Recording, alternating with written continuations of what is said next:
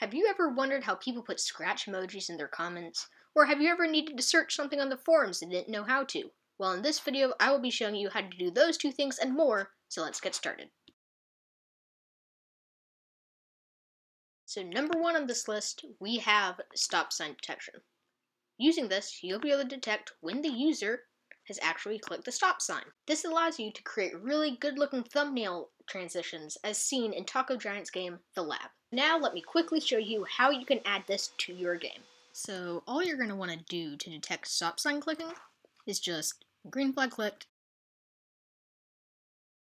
forever, make a variable, call this whatever you want, but I'm just going to call it stop detection. And then with green flag clicked, forever, set stop detection to add a plus to timer plus 0.1. And then at the start here, you can reset timer and do whatever.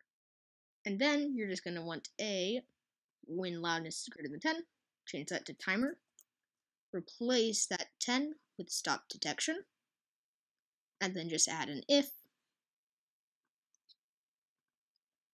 and then a greater than if timer is greater than stop detection.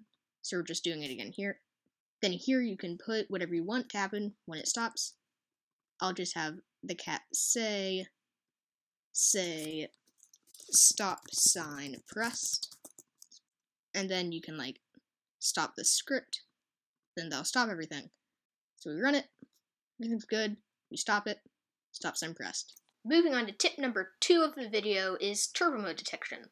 So, in case you didn't know, you can enable turbo mode on any project by just holding shift and then left clicking the green flag. What turbo mode does is it just runs your project really fast, at 60 FPS to be exact. This can be useful for projects with pin, as it appears that the project is running faster than it really is. This can be an issue, however, if you have anything to do with physics in your game, like gravity for example.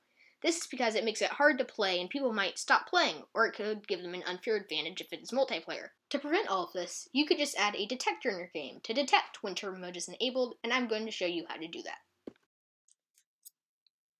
So in order to detect turbo mode, all we need to do is in the backdrops, just add the script, when green flag clicked, reset timer, repeat 10 times,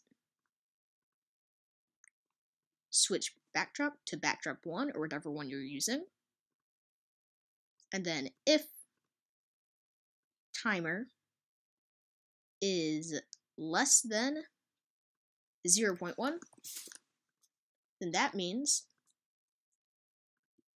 that turbo mode is on, and we don't want that because that's bad, so we just stop all, and if it gets to bottom here, we can just like run whatever you want, like broadcast like start game to start the game. So if we run this, and I'll actually replace this with just like next backdrop, and we can add a backdrop just like that, so that we can then run it. If we run it normally,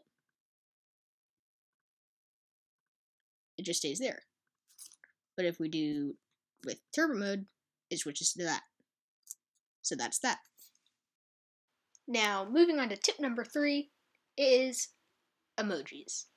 So, have you ever wanted to spice up your comments? Well, with emojis, you can do that. Just by adding 2 underscores with certain text in between, you can add custom emojis to any comment. I'll put all of them up on screen now, and you can feel free to pause the video and look at that, but I'll go into depth on some of the more popular ones. Meow will put a scratch cat emoji. Gobo will put a gobo emoji. A colon, and then closed parentheses, will make a smiling scratch cat. An uppercase B, followed by closed parentheses, will put a very dapper looking scratch cat. A colon, parentheses, then uppercase P will put scratch cat laughing. And lastly, a colon, uppercase D, followed by the less than sign will get everyone's favorite scratch cat eating pizza. Now, moving on to tip number 4, we have a great website called Ocular. Are you ever tired of using the Scratch forums the old-fashioned way, or are you just needing to search for something within them? Or do you want to see all the posts made by a user? Well, Ocular has all of that and more. Just go to ocular.jeffalo.net and you will be able to search posts, browse the forums, and do much, much more. Oh, good God. Moving on to the final tip in this video, it is the remix tree. Have you ever wanted to see all the remixes of a project? Or do you remember a time when all Scratch projects had a button to view the remix tree on their page? It might appear as if that feature was wiped off the face of the Scratch website. This, however, is not the case, as you can still view the remix tree of a project by simply adding /remix tree to the end of a project's URL. From here, you can see all the remixes of that project, along with the remixes of that remix, and so on. So that concludes this video. That's all for me today. If there's anything I missed, or that you want me to make a video on, let me know in the comments. We're so close to 1,000 subscribers, so hit that subscribe button so we can get even closer. So thank you guys for watching once again, and I'll see you next time.